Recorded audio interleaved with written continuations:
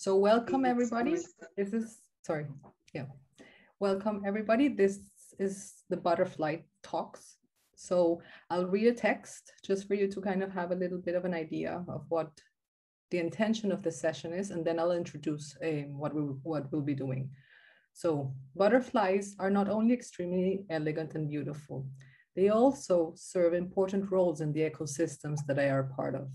Perhaps most significantly, pollinating important food, crops, and flowers.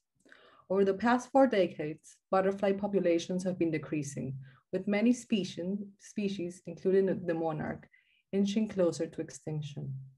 As with the butterfly, many other of our sacred species, traditions, languages, culture are going extinct. In these talks, we will hear from individuals and groups that are working to re-enliven, reconnect, and re-engage through acts of education. Although these projects will be shared individually, they are part of a larger distributed global movement. Each of these actions are significant, with impact and effects far beyond. These talks are organized to connect, share, inspire, and spread these butterfly effects wider for the sake of revitalizing our human and non-human ecosystems. So that's a little bit of the intention of the session. And before going into the conversations, I'd like to introduce the 4 panelists that will be talking. So A Duvall, Fabienne Vaile, I don't know if you pronounce that, have I pronounced that correctly? You can correct me if you feel like it. And Mantovani and myself. So what I'll do is just give a little bit of an introduction of who is who before they start their talk. And because I'm the first person, I'll just give you a little bit of introduction of who I am or what I'm here for. So what I've decided to share about myself is that I rather listen than speak.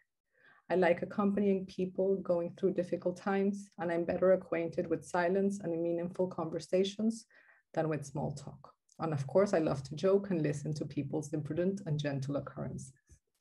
So that being said, I'm happy to share my talk, which is called Death, Play, and Mushrooms.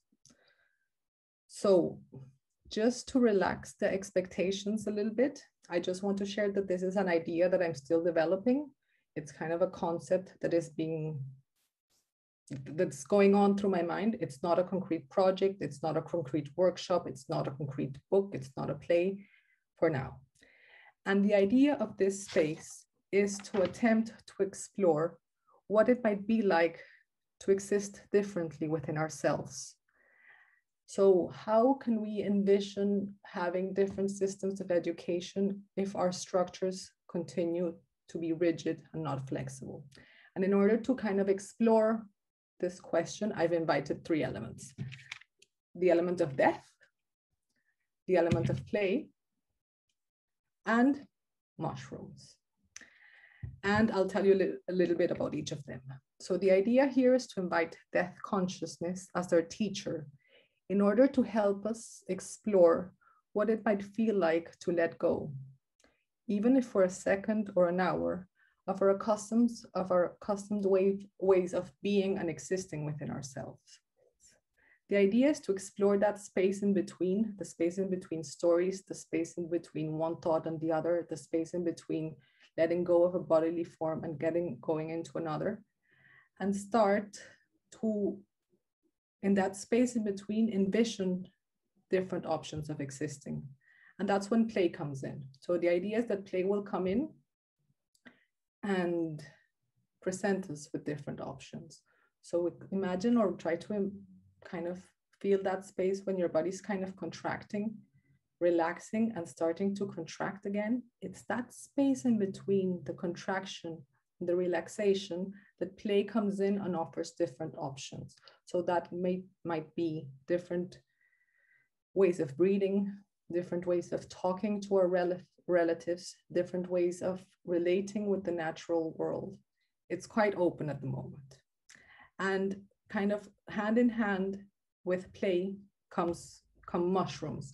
And mushrooms are invited into this space more with an idea of kind of serving as muses or as inspiration, and also to have the role of witnessing.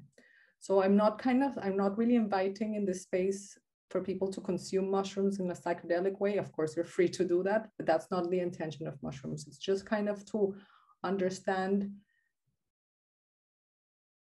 the intelligence of the natural world when we're trying to kind of learn from the natural world. Because mushrooms are, I mean, not according to me, according to people that study them, one of the most intelligent creatures in nature.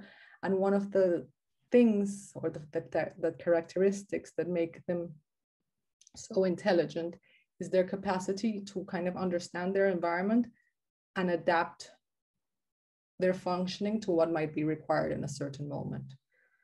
So if the floor is kind of really, really full of leaves and mulch, then mushrooms kind of put on their decomposing hat and say, like, what needs to be done now before passing nutrients from one plant to the other is start decomposing this matter. So actually we have the nutrients that are effectively available for transporting this information.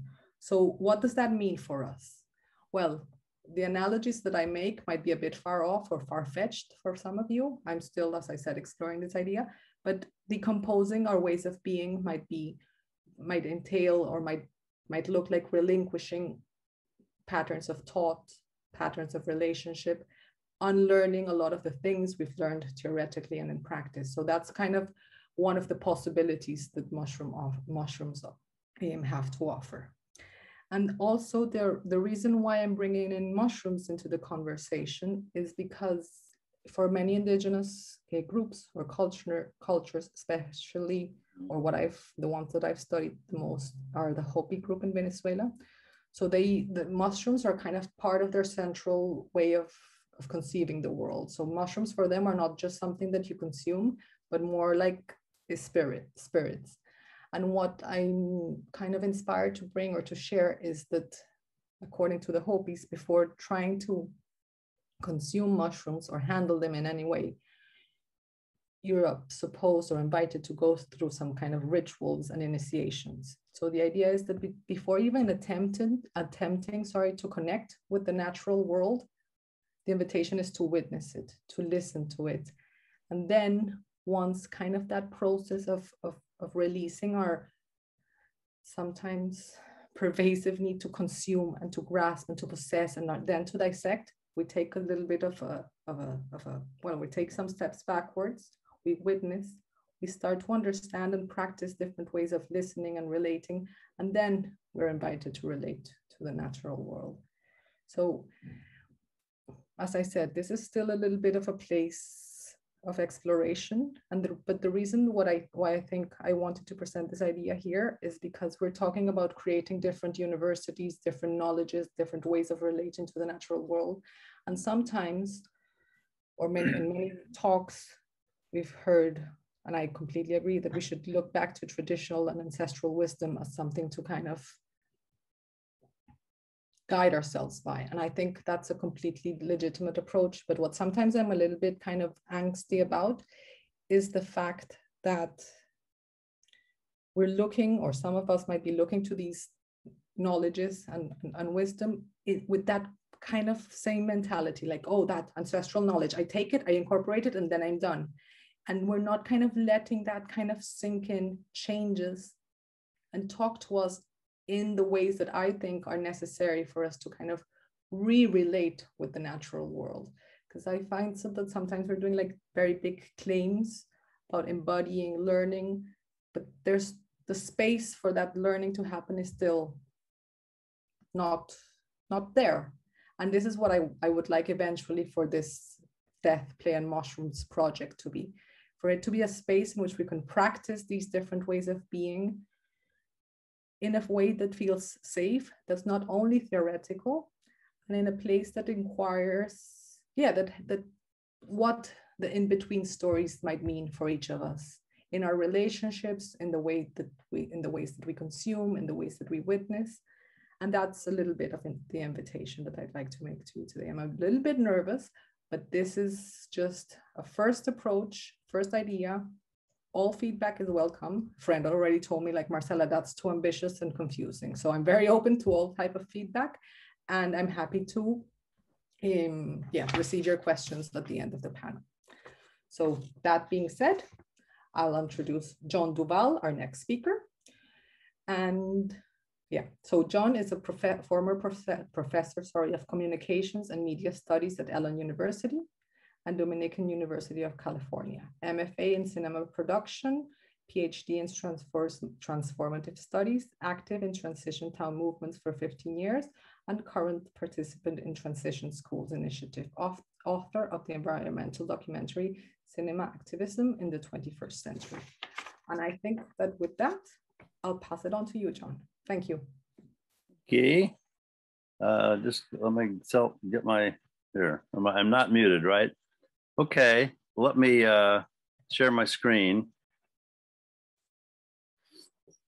Okay, I love the way Marcela's presentation is so individual, personal, and interior. I'm going to be on the total opposite end of the scale, except I think you'll see at the end that we kind of converge in some important ways.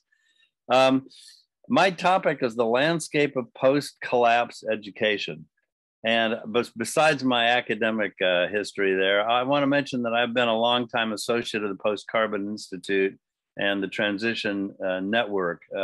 So a lot of my ideas come out of that. Let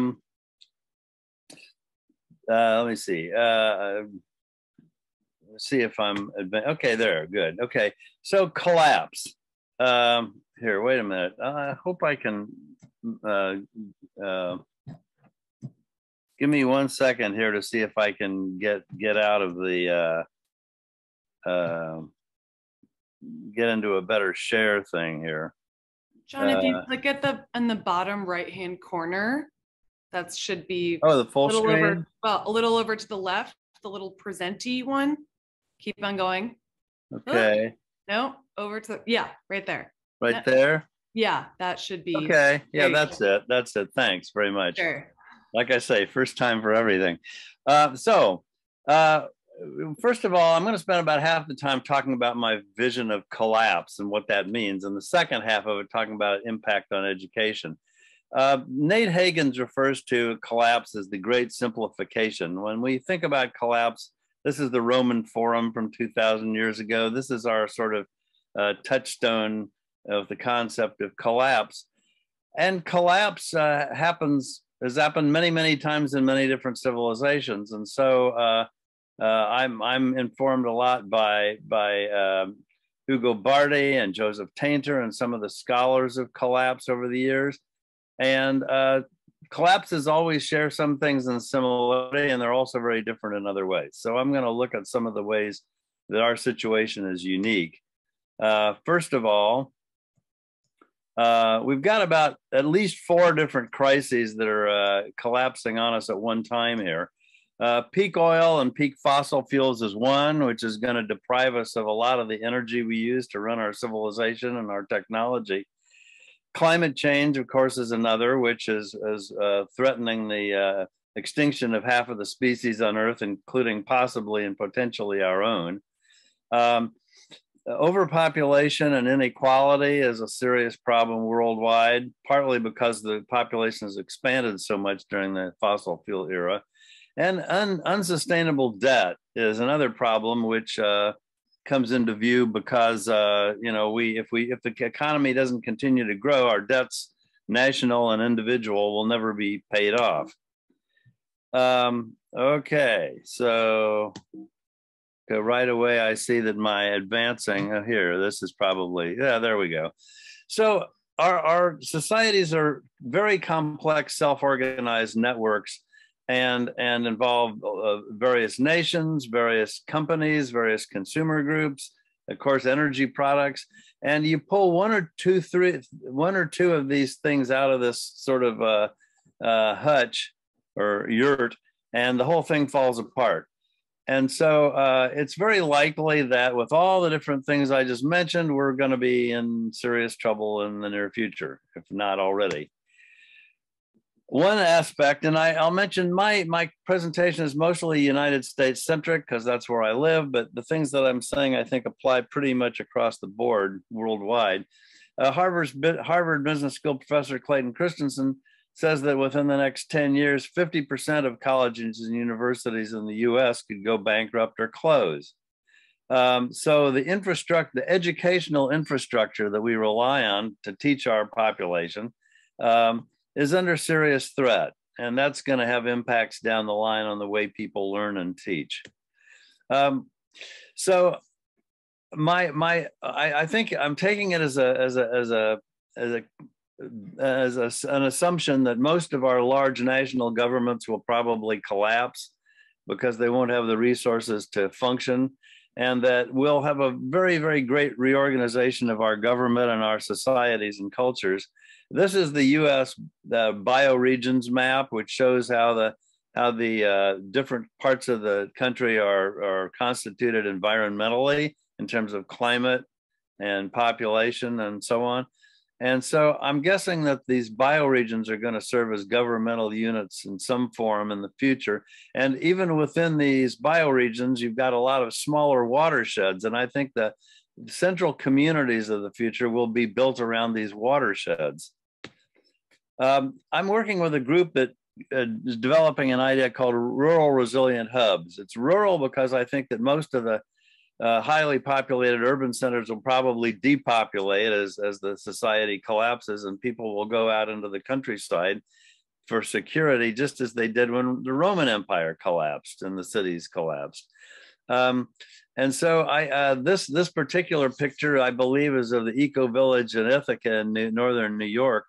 And eco villages or intentional communities is one way to go, or established small towns and cities may continue to exist in the same space, but it's mostly smaller communities with more control over of their own economy and society. Okay, here we go. So I borrowed from Jim Bendel an idea called deep adaptation, and that certainly bears on education. And there are 4 R's. Resilience involves, what do we want to keep? What are the essential parts of our society that we don't want to sacrifice, that we feel like we need to maintain a decent quality of living? Relinquishment is, what can we do away with? What can we let go of? Maybe cars, maybe large banks, you know, what can we let go of that we don't really need to enjoy a decent quality of life? Restoration involves the values and skills and behaviors that have been lost. You know, back in the 19th, 18th centuries, societies would get together to do barn raising to help all their neighbors build up their barns, and the ability to do things like repair clothes, which people used to do individually, and now we farm out to some company to do, or we just buy something new. So restoration, a lot of things from the past need to be brought back. And lastly, reconciliation, and that involves the social part of it, the people. How will we find new ways to live in societies that may be ethnically different or politically diverse, or so on and so forth? We need a certain tools to make the societies come together in a peaceful and cooperative way. Sustainability we define in these 3 categories: environmental, which involves pollution and resource use; economics, which involves jobs, economic growth and development, and financial systems; and then social, which involves things like social equality and education, standard of living, and so on. Now, the group that I'm working with is looking to develop what we call a triple helix model of innovation, which involves a lot of close collaboration, much more so than in the present, between governments and educational institutions and commerce or industry, because we think that the solutions to how to live in this new world of collapse is going to require a lot more close interaction and development between these sectors than we have currently. And part of this, and this is about the only technological thing I'm going to say, we really value the online access to communication and information that exists in our grid these days with the internet. And I'm not sure that the larger grid, the internet is going to survive collapse, but we think it's possible for local communities to set up their own, through the use of renewable energy, their own microgrids that will still enable smaller communities to function and grow. And we hope that that's the case. The new economy in these communities is going to be what we call a circular economy, which means most of the resources and most of the production will stay within the community. It involves things like recycling, residual waste, but also on the economic front, things like local banking and local currency to try to sustain the growth potential of these smaller communities. Okay, now on to education.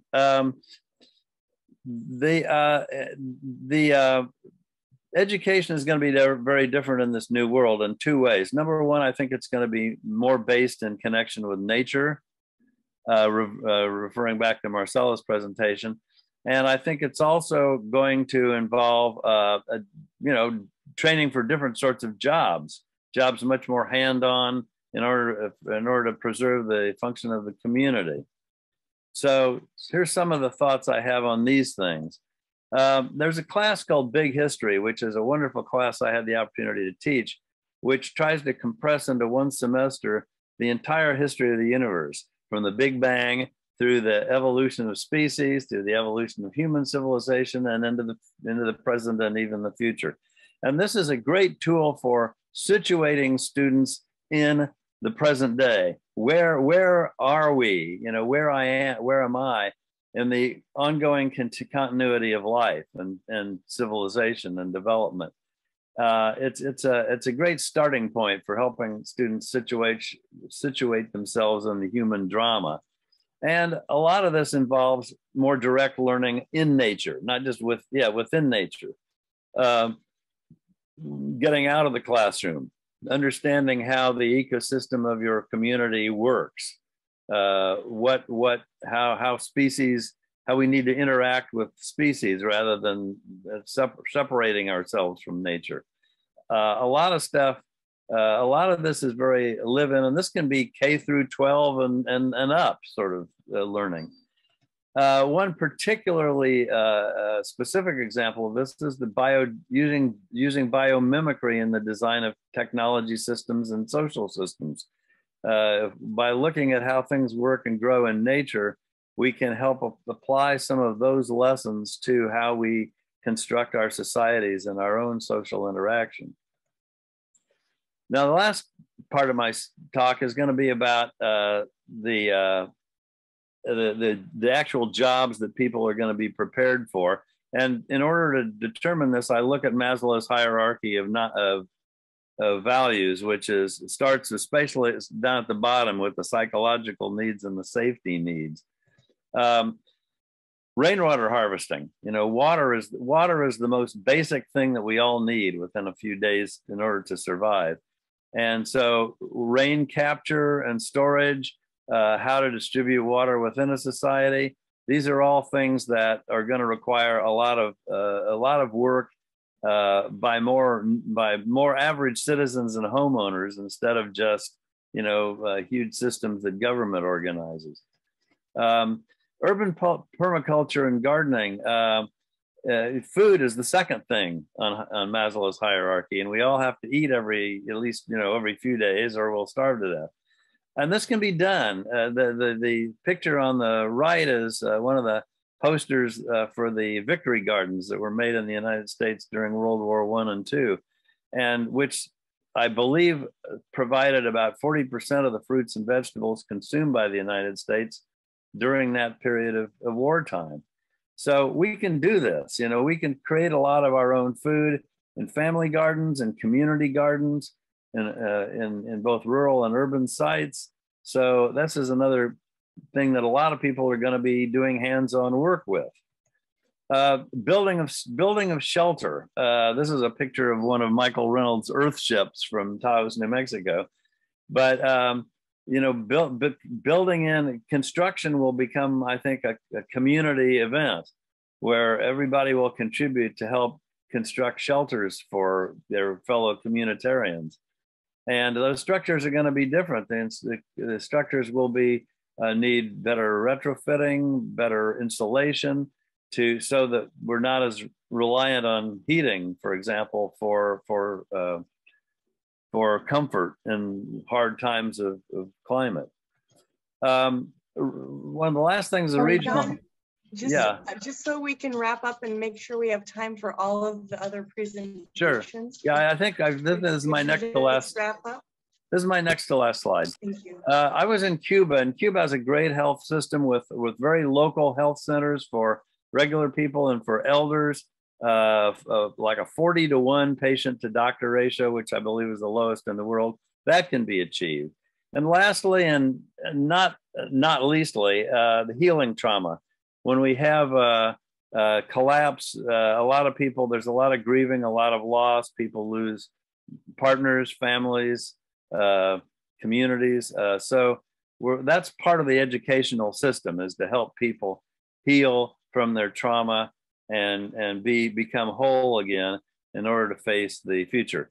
I've got a bibliography, and I'll put this on the chat and along with the rest of the presentation. And thank you very much for listening. Thank you, John. That was really, really helpful. It's always helpful for me to see like concrete measures. So just now, for the sake of time, I'll introduce Fabienne Vaile. I don't know if you pronounce it like that. You're welcome to Vaile. Vaile, yeah. Thank you. So I'll just say a couple of lines that I have about you, and then you can start if you'd like that. So Fabienne is an educator with over 24 years experience, mother of 2 boys, podcaster on a mission to change the face of education. So welcome, Fabienne, and I'll post the link to her project here so you can follow her work. Thank you. Wonderful. Can you all see that? Yes. Wonderful. Right, so today I wanted to talk to you about flourishing education, which is what I've been doing and working on for the last 7 years. And I'm really going to take you on that journey of 7 years, where in 2014, I rejoined the university in the UK. And to say that I was quite horrified by what I came back to is an understatement. So that drove me to doing more research and to looking into why it is that we say, we adults say that we want our young people to live a happy, fulfilled life. And we end up with instead on the ground, stressed out, overwhelmed, busy and completely anxious young people. And I would extend to, with systemically with that, what happens to us educators as well. And so I wanted to share tonight with you what my dream is for the future of education, what flourishing education is all about. So I love that John was talking a lot about the about nature and the connection, because I'm going to obviously do a lot of connection to nature. I think first of all, what I would say is that shift in the system. So we currently, and I'm going to base my research on the UK because that's where I live and I'm based. And we have a system that is very much leading to uncertainty. So young people are afraid of change, and they have a real uncertainty intolerance, and they are constantly being tested. And what that does when they arrive at universities, it sends a message that there is real competitiveness. They have to compete with others. And it's about, dog eat dog, and it's the message that we can't collaborate. And this leads to these young people being very, very unhappy when they arrive at university. And most importantly, that leads to the perfectionism we see at university, that fear of failure, imposter syndrome, and what I call comparatitis. So this need to compare themselves to their peers constantly negatively, rather than looking at how they've grown over the years, and how they've changed from one day to the next. And so really all of this for me is the old paradigm. That's this real competitiveness is based on the economy of our grandparents and our great grandparents, and I think it has no place in the future of education. because really what I saw is what I call flourishing versus languishing at university. And I think we can draw a lot from nature and return back to connecting to nature rather than thinking that we have to compete and you know, be top dog. And the way we do that is, I'd like you to imagine that our institutions or our schools are like gardens, and that in those gardens, we don't want all daffodils, all plants that look the same, right? Because even if we wanted daffodils that all look the same, the truth is that even daffodils in a field would look different in shape or color or size. So the message we are sending our young people, and I guess we grew up, or I grew up with, is that it's not okay to be our own individual. So the first thing that I would like to see in my dream is that from a young age, we teach our children to discover what flower, plant, shrub, tree they are in the garden called life, and what their fragrance is, so that they can really shine and be okay with who they are in that garden, and they understand their needs. And then so therefore we would foster that individual plant and flower, so they would understand who they are, they would understand their needs, and most importantly, they would be authentically themselves in that garden. So that's really something that really excites me, at the idea of, you know, tapping not only in looking at nature and how we can learn from nature, but also sending that message. And then what I would really like to see is, you know, along my journey, what I've tried to do to help our students flourish is, initially I focused on the me level, the individual well-being, saying you've got to look after yourself, right? As the plant, you've got to look after yourself. And that's true. If we are a team of gardeners looking after the plant that the student is, then of course they have to take on the nutrients that we are providing as we nourish them, right? But I think that's not enough, and we can't just, you know, Thich Nhat Hanh says, if a salad doesn't grow grow well, then you can't solely blame that salad, right? So I think this is the image also that I would use here, is that if our young people are not happy at university or in their schools, then clearly we can't just solely blame them. And we also need to move at the next level, which is the we level, the group well-being, because when I interact with an individual or with a group, then, you know, I affect them and they affect me. But I would also argue that we need to go higher up as well, as the us level, the institutional and the societal well-being, looking at how, you know, the environment young people or we are in may not be conducive to our well-being, in which case, you know, rather than saying to the individual, you know, go out and do I don't know, mindfulness, I've got nothing against mindfulness, I practice that every day, or, you know, go for a walk. Yes, there's a point, but the issue is that if I'm going to be back into this environment that's not conducive to my well-being, then what's going to happen is I'm going to start really either feeling helpless and hopeless and not wanting to engage, and I'm going to be disengaged and not want to contribute, or I'm going to want to exit this environment because I'm really not liking it, and I know that I can go and plant myself in a different environment that's going to be more conducive to my well-being. And the way we do that, I think, is by, certainly in the UK, that's what I'd like to see, is creating this flourishing education where we all come together, we talk about a system. So one of my biggest pet hate is the fact that we have a tendency to look at education like an engine, and we're trying to tweak it and make it rev better. But the system is not an engine. It's not something physical that we can tweak. It's a system that is composed of the young people and all the adults around them, their parents, their grandparents, their friends, you know, the educators, everybody else. And I really think that we all need to come together. So like tonight, this opportunity to all be together and to talk, I think it's really important, because that's the way we will see change in education and bring the future of education. And I really want to finish with this image, which I took from the film Harry Potter, because my message that I want to leave you with for tonight is this. I used to believe that I myself, and now I laugh about it because I think it's just really clearly hilarious. I used to think that I, little light, could make and change the system on my own. I tried for 7 years and failed miserably. And so this image is drawn from Harry Potter when Dumbledore fell and obviously died, and all the children and the wizards surrounded Dumbledore, and one by one they took their wand and cast, and one wand wasn't enough to cast the light to obviously affect the dark shadow, but one by one they took that light and they made a big difference. And this is what I want to leave you with for tonight, is this image.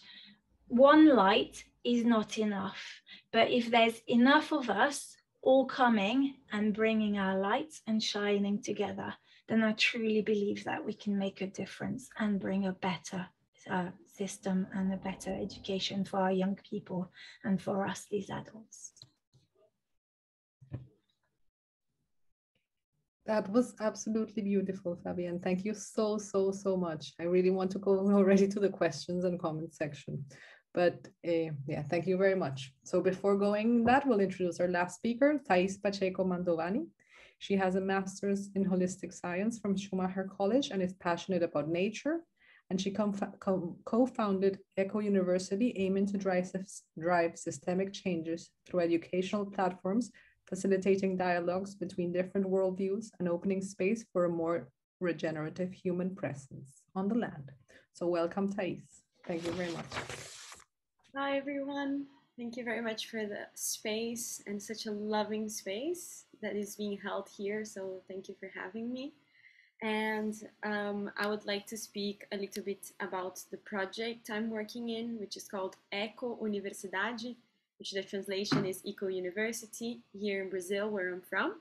So I'll take you through my presentation, which is a bit about the project, our philosophy, and how do we see education, the future of education, at least for higher education and here in Brazil. Let me just put this on presentation mode. So our name, short name is called Eco Uni, and we state that we would like to be the university of the future because we see that there are two problems we would like to tackle whilst we are alive. And the creation of the project goes around these two problems. And the first problem is around colonized modern education. So the system education we live in now, which I would like to differ from education itself, because I think many processes of learning do exist already in different cultures, but the systemic education we live in from the systemic model we're in is based on competition and separation, which are concepts that we are separate from nature, we're separate from each other, and it's okay for us to compete. It's not only okay, but we are incited to compete because we always have to have someone that has a higher grade or is better than someone at a certain point or is more specialist than someone in some other point. So we create this false sense of reality that humans are above natural systems and that nature is a resource. So this is something that we want to change within the educational system here. Modern education also doesn't include the diversity of stories, cultures, and worldviews that do still exist today.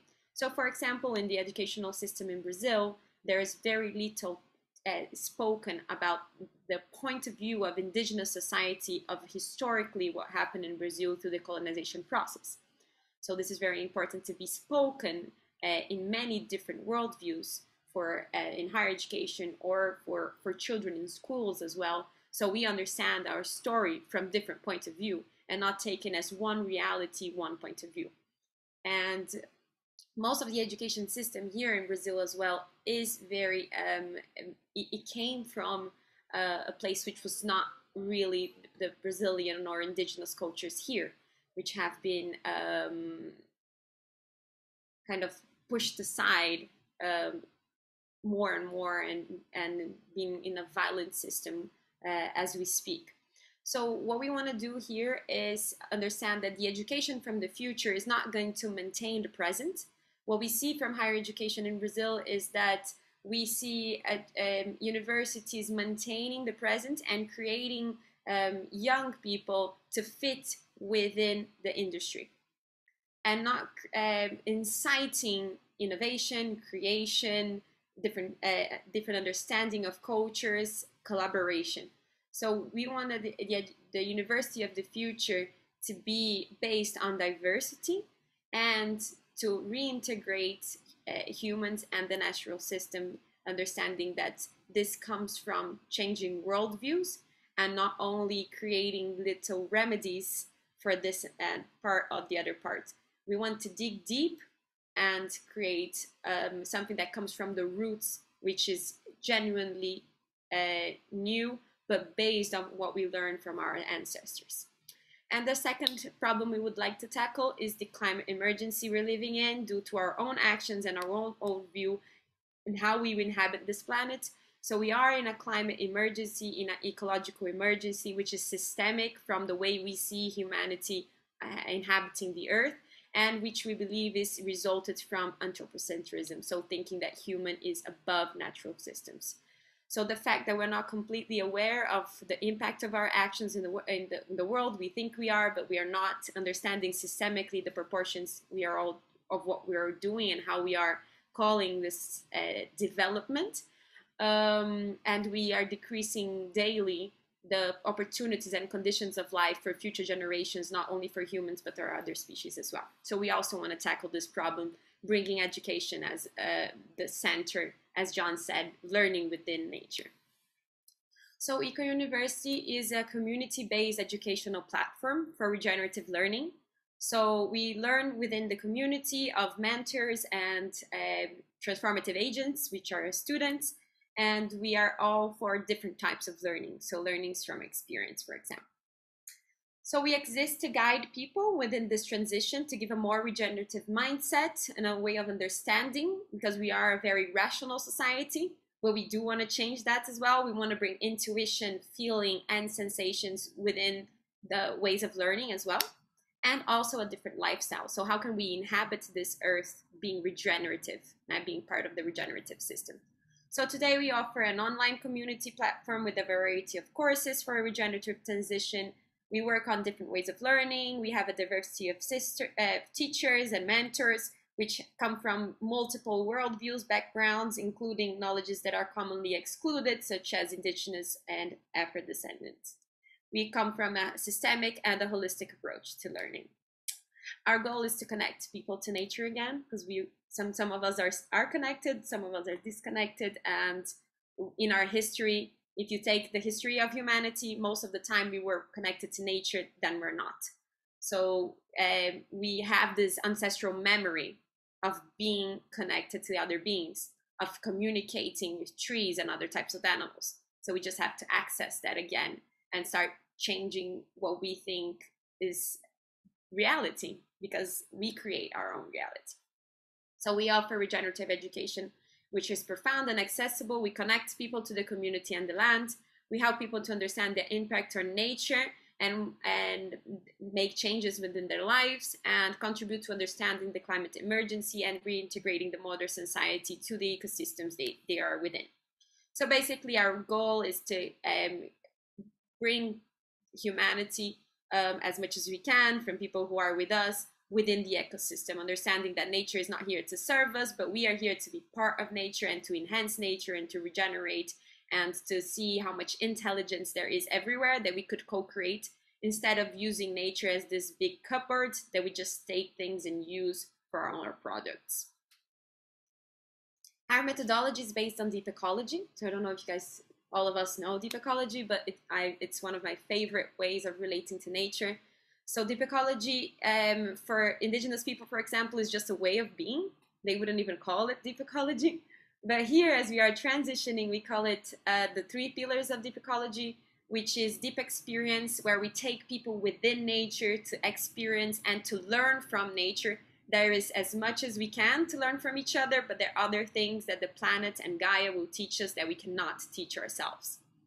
We also instigate people to deep question. Deep question, what are the dogmas of the system? What are the dogmas that we live in? How can we be different? Go within dig deeper and think in other ways. We have to be questioning one of the principles of life is change, is transformation. Everything is changing and fluctuating all the time. So we need to be questioning and not taking as one reality as the only way we can live, but also creating new realities and creating space for imagination and creativity. And the last pillar is deep commitment. So when you understand and you open your eyes for how you want to live the world and how you want to change the world for future generations, you need to be committed. It's not going to be easy. You're going to have to make a few hard choices, but it for sure will be rewarding as to the conditions you are going to leave behind for the next generations. And we also take our principles of learning within heart, hand, and hands.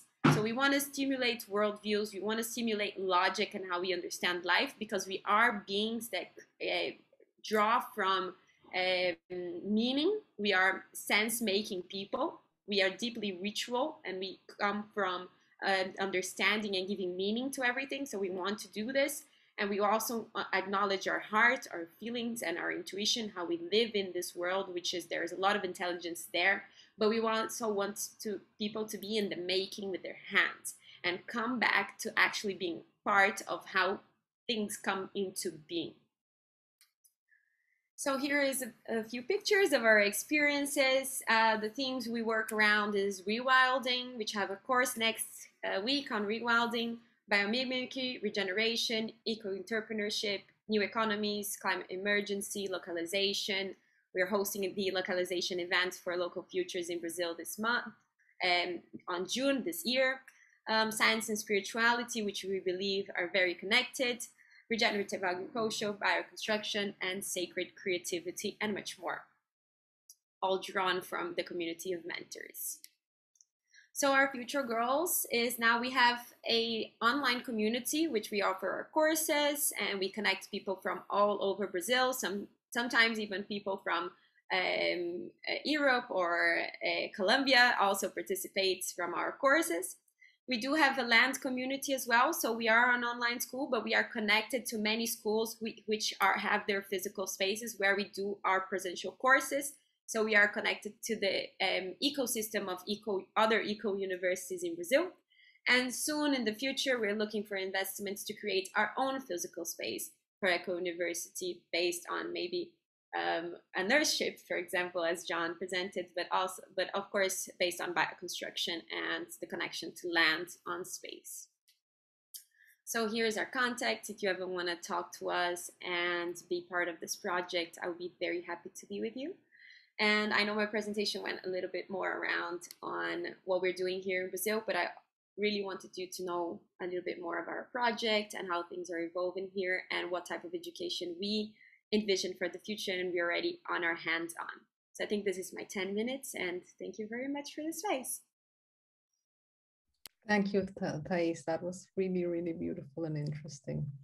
So now we have about 12 minutes for questions, comments, feedback. So I'm just gonna, if you want, you can type your questions or comments on the chat and I'll read them, or you can just unmute yourselves and post the question or the comment you'd like to post. So the floor is open.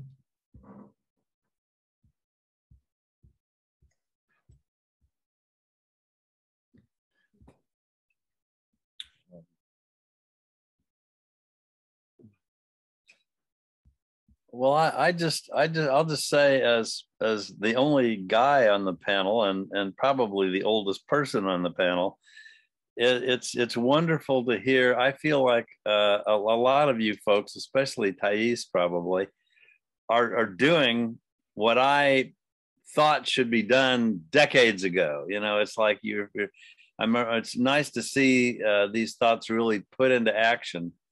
And I think the one thread that ran through all four presentations was the need of reorienting our relationship to nature. And I've been doing a lot of reading about the Standing Rock protests in the United States. And yes, I mean, the decolonial indigenous values have so much to speak to us today. And that's something that people of my generation, you know, I couldn't have even said that probably 5 or 10 years ago. But the realization that a lot of wisdom comes from those indigenous societies is very important. And at the same time, most indigenous people who've been partly acculturated into modern civilization might have about as hard a time readapting some of those things, some of those ways of life as we would, we as Anglo white guys. So it's you know, there are a lot of challenges. I think the one thing about me, you know, then I'll give the floor to somebody else, but I love the optimism of youth. And as somebody who's older and who's done a lot of research on how imminent some of these impacts of climate change and fossil fuel depletion are, I wish we had 20 or 30 years to deal with these problems, but I'm not sure we do. So anyway, I'll close with that. Thanks, John. I think I'll invite Lisa. I don't know if you want to say something. So Lisa wants to kind of maybe talk, or wants us to talk, I'm not sure, about the elephant in the room that's overpopulation, so human overpopulation. Yeah, well, I guess what I'm thinking is kind of obvious, in a sense that if you look at the way indigenous people live and have lived for millennia, they've lived close to nature. They've lived without a huge number of what we would consider amenities. And they've lived with sparse populations. And there was not a climate emergency under those conditions. There certainly have been water shortages throughout the millennia, but human populations moved to where there was water, rather than saying, oh, the water here is depleted, so that's an emergency. Part of what I think is feeding a lot of our angst is our sense that we got to have what we have now and overcome the, quote, climate emergency. So some dealing with the systemic interaction of what we're calling the climate emergency and our devotion to every human child is sacred and must have a long and abundant life. Those may be incompatible ideas, and I don't hear us talking about that as much as I think it would be useful to do. Yeah, thank you so much, Lisa, because that's actually like, for me, that's the reason why I've invited kind of death and grief to be part of whatever project I end up doing.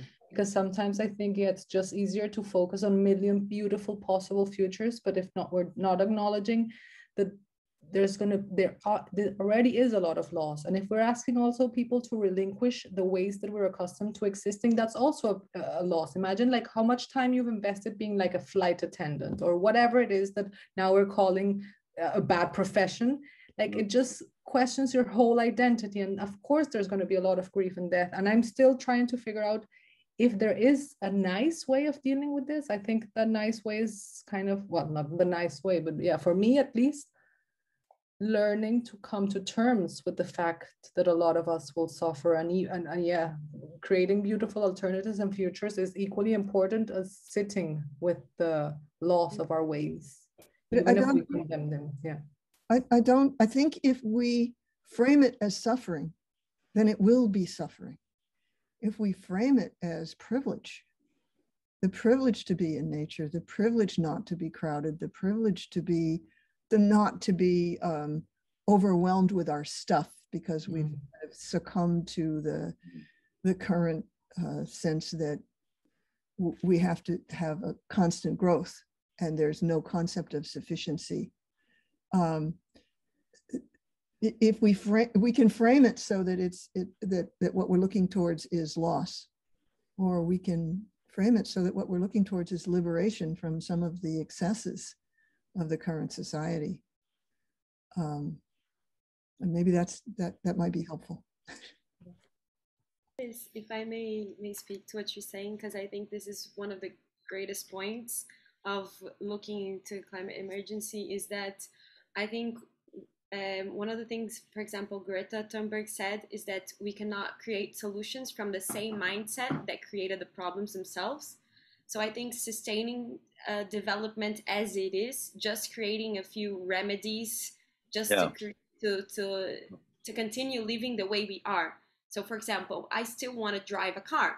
I'm just going to create an eco car.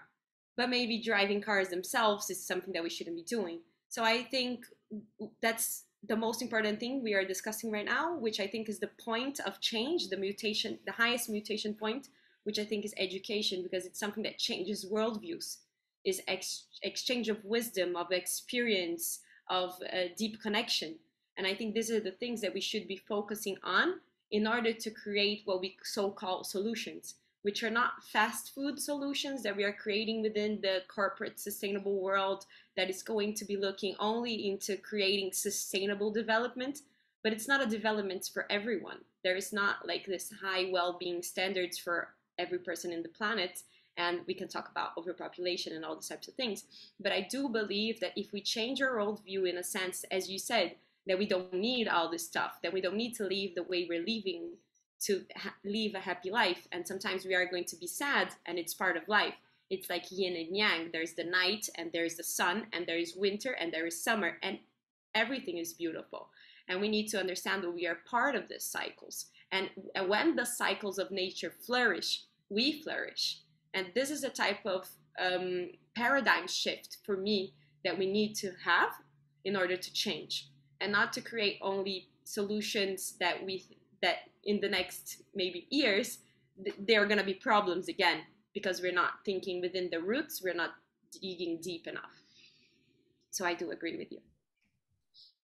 I think what I would add to that is the fact that maybe we need to go deeper, like go much deeper than what we see at surface level, because that's one of the tendencies that seems to be happening. And that's what you're inviting us to do, right, Lisa? It's like there's so much deep down in the iceberg in terms of the paradigms and the mental models. And being a linguist who's had to learn English the hard way, so it's not my mother tongue, I'm French, and I learned it the hard way. I really, really want to question the way we use words like the system. Do we hide behind words like the system? What does it even mean? Because it's easy to say, oh, we can't change because of the system, but what is effectively the system? And let's have those conversations.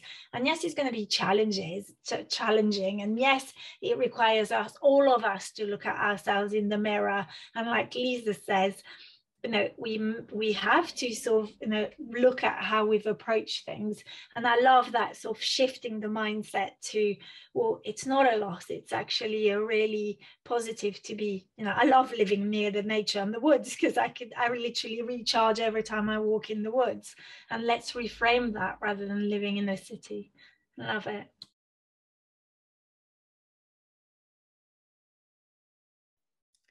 Thanks, Fabienne.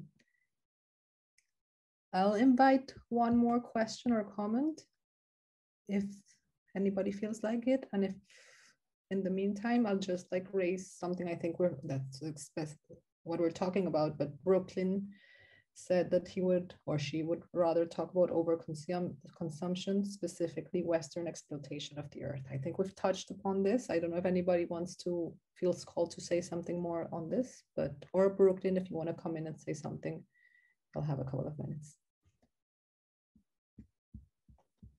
Yeah, I just that was just kind of like a visceral reaction to a question to talk about overpopulation, because I've grown up in the Western overconsumption, and that's part of the culture I'm trying to take responsibility for and release from. And I really related with what you said about grief and the difficulty of actually facing these things. Is I think grief is going to be a major part of the transitions that we need to make. And, just facing the destruction that the exploitation of the planet has done is a grief unto itself, and then letting go of dreams that we have that are part of the current reality, And so I haven't traveled the world, and I may never. That might be a dream that I shouldn't do because we all can't keep traveling, the way that we have been. you know, like mentioning about not having a car. So, and that is a grief in that you don't travel very much and you are on foot, you know, but I know all the animals that live in my community because of that. So there are gifts in grief as well. So thank you. I live in Oregon right now, and I'm from Montana. Thanks, Brooklyn. Thanks for sharing. I think, yeah, unless somebody has something really pressing they'd want to share, I think it's a good place to close. I'd like to thank all of the speakers and also all of you guests, the ones that have participated and that have been witnessing us. It's been really, really beautiful to share this hour with you. And if you'd like to, I think there's a form that we'll share if you want to give any type of feedback. And on Sunday, there's a carnival. So if anybody has poems or ideas or talents they'd like to share, you're very welcome to sign up and share your talents with us. And yeah, I hope you have a lovely weekend. Thank you, everybody. Thank you, Marcela. Thank you. Thank you.